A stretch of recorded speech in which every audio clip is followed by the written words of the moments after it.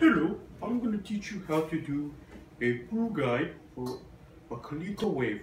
What you need is a filter, hot water, good coffee, coffee freshly ground, and a cup and a scale.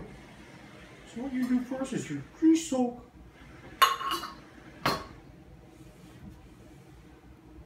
your filter to get rid of the paper flavor.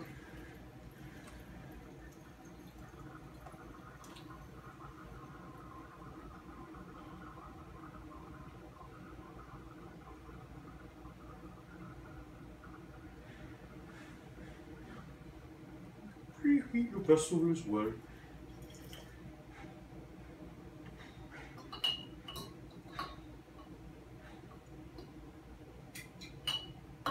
And then you discard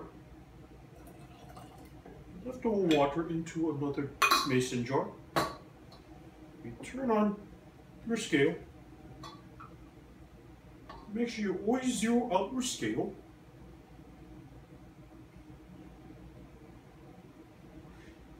You put your fresh coffee in. Make sure the coffee is nice and flat on the bottom of the filter. And then once again you tear out your scale, and I put 21 grams of coffee in here. And so first what you want to do is slowly start pouring. Start the timer. And for fresh coffee you want to give it about 30 seconds to bloom, which allows the coffee to degas itself. And as it degasses, the coffee blooms up. You let the coffee start to drip. You pour it about 60 grams of water. And at about 30 seconds, you go ahead and start the rest of your pour. And for the Kalita, what you want to do is you want to keep a nice even flow of water through, and you're going to pour continuously every 30 seconds, adding about 60 grams of water each time, with the net goal of getting to about 350 grams of coffee. You pour in concentric circles.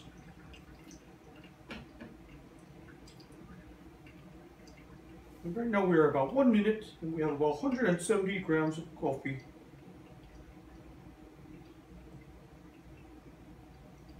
Then we'll do another pour.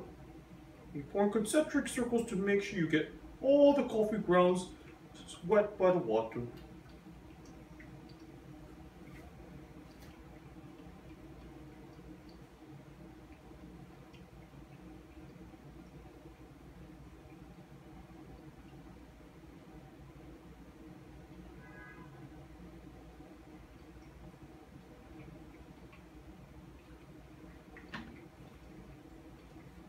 And this is a very fun thing to do when you are at home, making your own cup of coffee. You have to slow your life down a little bit and enjoy your cup of coffee more than the green aprons that you get at Starbucks. And the coffee turns out very well as well.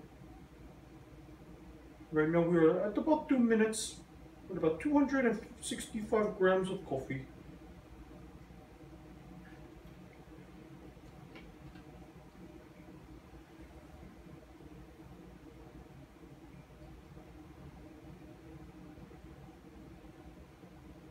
And the fun thing about this is there's different types of methods to brew coffee with pour over method. You got the V60, and then you also have the Kalita wave, and also you have Chemex and some other methods out there as well. And you find the method that is most exciting for you. We got one more pour to go. And right now, I'm just gonna slowly pouring until I get to my 350 grams of coffee.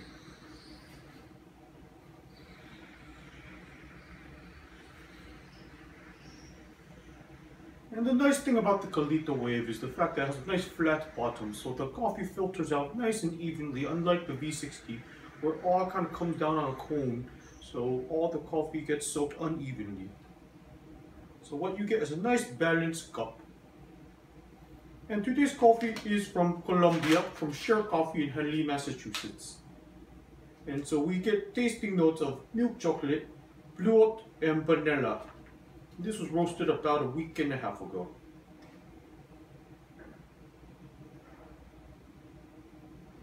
And so the coffee's almost gone all the way through the filter at this point.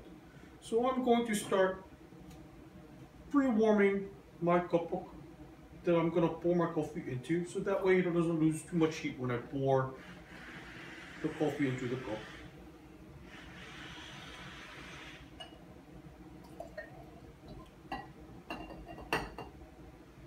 And at about 4 minutes now, the coffee is kind of completely through the filter. I'm gonna let this drain out completely on its own. I'm gonna pour the coffee into the cup.